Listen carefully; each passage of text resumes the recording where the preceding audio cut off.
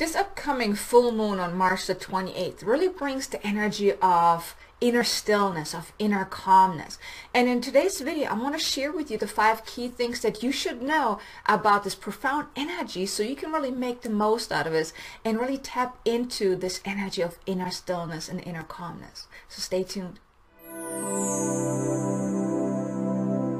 Hello there, beautiful soul. I'm Kay Sanders, transformational coach and divine messenger, here to assist awakening souls to really awaken to their power within so they can create more success, abundance, and freedom in their life, all while making bigger impact in the world. Now, if you're new to this channel, I do want to invite you, please be sure to subscribe. If you are on your spiritual awakening journey, I do want to invite you, please subscribe to my channel so you can get, and also hit the notification bell so you can get notified whenever I release new content. Now, the key theme for this upcoming full moon on the 28th is really of that inner stillness, that inner calmness, because where maybe up until this point you were a little worried about what's going on, what is going to happen, are you on the right path, maybe you had all these questions, that inner stirring, that knowing that more is possible, but you didn't really know what's going to happen or what is your path ahead or anything like that. And now with this full moon, it's really bringing that inner calmness, that inner knowing that everything will be all right, that you are on the right path, that maybe even though you're not quite sure what exactly that next step is, but you will not feel that inner dissatisfaction, like you know there's more, but you don't know. You will feel that inner calmness, that everything is going to be all right. As long as you take that next step, everything is going to be all right. So that's really the key theme. And also the first thing that I would like for you to know about this full moon is that inner calmness is now unfolding, where you don't have to worry anymore because everything just starting to fall in place. You may even realize that where you worried before, now you don't worry as much anymore, or you just have that inner knowing that everything is going to be all right. Now, the second thing I want you to know about is that with this full moon, there it also brings an opportunity to revisit old grounds, giving you the opportunity to look at what has worked up until this point and what hasn't worked, what is still in alignment and what isn't in alignment any longer. Because now we're all needed. We're all being activated. We have been activated to really step into our power, to really step into that path ahead, to really allow us to move forward and do what we're meant to do. So I just want you to know that you are very needed. Now with all these shifts, with this new energy period in this new year and the Aquarian age, you know, people like you and like me, we're really needed to bring back the light in the world. So now you really have this opportunity to really look a little closer. What has worked, what hasn't worked, what does still feel in alignment, what isn't. And it gives you the opportunity then to also course correct, because it's all about that inner alignment, like really doing what you feel called to do, what feels right, instead of looking at things and, yeah, I think this is the right thing to do and I'm just going to continue pushing through it even though I know it doesn't really feel right. Now you will have that opportunity to revisit those old grounds so you can then course correct it as necessary, or if you feel called to course correct, to realign yourself to that path ahead. So this also means that it's very important that you do your own inner work, like really tuning in to uncover where are you not in alignment, where have you allowed doubt and fears to really hold you back from really stepping into your power. So allow yourself to use this time, this full moon time, or even leading up to the full moon, to really tune in. Take some time out each and every day to tune in and ask yourself, where am I misaligned? Where do things don't feel right? Where do things maybe feel a little forced? So it's really important that you do your own inner work so you can really align yourself again to what you're here to do. Now, I do want to invite you to check out the video. It's in the description below. It's a light code activation to really help you embrace your path ahead. So if you haven't really been sure about what is that next path, or maybe you already have somewhat of an idea but you haven't really allowed yourself to really step into that, check out that video. It will help you clear some of the resistance that you might have, and also maybe even awaken that part within you that knows what that path is that you are meant to walk on. So check out that video. I think you're going to love it. And the third thing that I want you to know is that now you also have the opportunity to connect with that inner sanctuary. Now, this is that part within you that knows all the answers, that inner sanctuary of calmness, of stillness. Now, if you can tune into that part within you each and every day and really just become still. Now, I get it. We're often so drawn by doing instead of just allowing ourselves to be. But when you maybe can go into meditation every single day, and it doesn't even necessarily have to be meditation, but just really tuning into your heart center, because that's your inner sanctuary of wholeness, of tranquility. It's kind of like your new normal. That's where your soul resides as well. And if you can connect with that part within you each and every day, then the questions that you have, you will receive answers to. Everything will become more clear, because that inner sanctuary should be your place of that you go to for healing, for clarity, for just a reset as well. So now you also have that profound opportunity to create that inner stillness by reconnecting to that inner sanctuary within. Now, the fourth thing I would like for you to know is that learn how to trust your inner guidance. Now, you hold all the answers. Now, if you tune into that inner sanctuary and you reconnect with soul and allow soul to lead you, then you will get the guidance. But you also need to learn to trust that guidance. It's so easy to go to other people for questions, for answers, for guidance, or to look around or read books or whatnot. But you already hold the answers that you're looking for. It's already within you. But it's really tuning in and listening to what is coming up, asking a question, and then really stopping to listen, to allow yourself to receive the guidance, and then of course then trust the guidance and then act upon it. One of the things one of my mentors always taught us is listen, trust, and act. These are the most important things that you can do. Is you want to listen to the guidance, because you probably already have been getting guidance left and right. Maybe you are realizing certain things are really joyful to you, but you're not really doing this full time, or you're not doing it enough. But you always have instances where you're being put into a situation where you can really tap into that and you start feeling that inner excitement. Now, that's a sign too that maybe this is something that you may want to explore a little further. And then even on the opposite as well, let's say you're doing something and every time you're doing that, it just feels so heavy and it just doesn't feel right, but you're just ignoring it, feeling you're just like, it's just one of those days. I'm just going to push through. Well, guess what? That's also that inner guidance, soul knocking on the door saying, look, I don't like this. This doesn't feel right. So when you allow yourself to just stop more often, to really allow yourself to tune in, to open yourself up to receive the guidance and to really trust the guidance. When something doesn't feel right, well, you want to trust it. You want to listen to that. You want to trust what is coming up for you, and then you want to act upon it. Do something different. If you're noticing that it doesn't feel right, that's why going back to the second point about revisiting old grounds.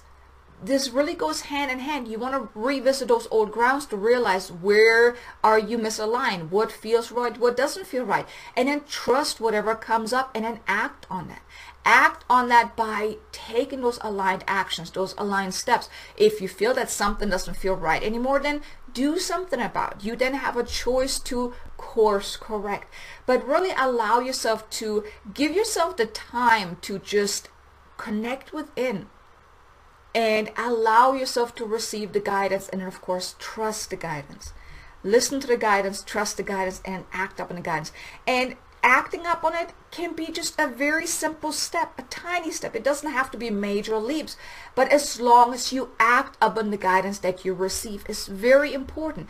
That's also then how you can sharpen your intuition, because we're getting intuitive hits all the time, but if we're not paying attention to it, then we are not aware that we're getting the guidance. So the more you can go inwards, go to your inner sanctuary, and then just allow yourself to receive the guidance, the better it will be. Because then whenever you're not sure what to do, you don't have to go to someone or ask someone like, hey, what do you think I should do? You can just tune in. Okay, how does that feel? Does it feel right? Does it feel wrong? And then you can act up on it. Because you see, the thing is, you know best. You know what's best for you. No one else outside of you can do that, because you live within you, right? You live in your body. You know what's best for you. So tune in and allow yourself to receive the guidance. Trust the guidance and then act up on it. And also, I just want to ask you, I mean, if this has been valuable for you so far, if you liked what I've shared with you so far, do me a favor, hit that like button. I would greatly appreciate it. And maybe even share it with someone that you know that could benefit from hearing this as well. I would definitely greatly appreciate it. But now let me tell you about the last, final, fifth piece that I want you to know about this full moon energy. It really brings a great opportunity for additional healing and releasing. Because you see, the thing is, in order for us to move forward, in order for us to really learn how to listen and trust, we often are required to heal a lot of the stuff that is holding us back. And lately, what has come up for me a lot is, and also I've seen with my clients, is that a lot of inner child work was needed. A lot of past life healing was required as well. But a lot of it was really things that they have experienced early on. So really in their childhood, that really was coming up now for healing. So you may too have realized, maybe you had some memories about what happened in the past, when you were growing up or anything like that. Now, whenever something comes up, I just want you to know is that it's coming up for a reason. It's coming up for you to look at it and allow yourself to release it, to heal it, to let it go. Because whatever comes to your awareness is now ready to be released. That's at least the guidance that I've always gotten from my guides, and that's what I truly believe in, because otherwise, if it wouldn't come to your awareness, then you would have either already released it, or it wouldn't bother you no more, or you may not even be ready to release it. But whenever you have a memory, or things are coming up from the past, or emotional things are coming up, that's usually a good indicator that now it's time to release it. So now, with this full moon energy, I want to invite you, look a little closer what's been going on these last few weeks or even last few months, and maybe look at what are some of the things that have been repeating itself, like that kept coming up. What were some of the themes that were coming up? This really gives you the opportunity to do some additional healing and releasing, because in order to move forward, we often need to release a lot of the stuff that we have been holding on to. It's really peeling back the layers of an onion. Now, in order for you to really step into your power, if you've noticed that maybe you haven't quite done that up until this point in certain areas of your life, or maybe all areas of your life, maybe you have put other people before your own needs, or whatever it is, now it's really that opportunity to allow yourself to heal and release whatever needs to be healed and released, so you can really step into your power. Because like I mentioned earlier, you're needed. You are needed, no matter if you are an entrepreneur, if you're a healer, a light worker, or whatnot, or even if you're just at the beginning of your spiritual awakening journey. It doesn't matter, but wherever you are at this point, you are right where you're meant to be. But moving forward, you are needed. Just you shining your light will affect the collective. So allow yourself to do your own healing, because you doing your own healing will have a ripple effect as well, will impact everyone in your life, and that will ripple out even more.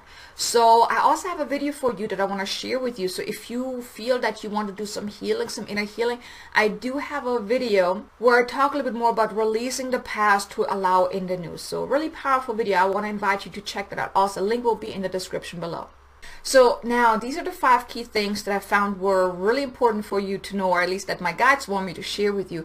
So now the one thing that I also feel guided to share with you is a little action step. Now with this full moon energy, now you may have already done that before, so this may not be new to you, but if you haven't done it, I want to invite you, allow yourself to create that inner sanctuary. You can just close your eyes and just imagine that room, whatever it looks like, and it could be on a beach, it could be an actual room, and I want to invite you, become creative in your mind, decorate that room, really make this your inner sanctuary where you will feel just home, where you feel so good when you go there. And I want to invite you, go there every day, and even if it's just a few minutes, in this inner sanctuary, you can allow yourself to heal, to release, to recharge, reset, and you can also then call forth your higher self or your soul, or if you're working with your guides, you can even call them forth and do a little bit of a mastermind where you can ask questions and you receive guidance. You will be surprised what can come up when you do this every single day. For one, it's really, you're connecting yourself with that part within you, and you're allowing yourself to really activate your heart center. this is really important because you want to live more of a heart-centered life, a heart-centered way of being. You want to get out of your head, because head is ego territory. We don't want to be there. So drop into your heart and create that inner sanctuary. But here you go. Here you have the 5 key things that are really important for you to know about this upcoming full moon on the 28th.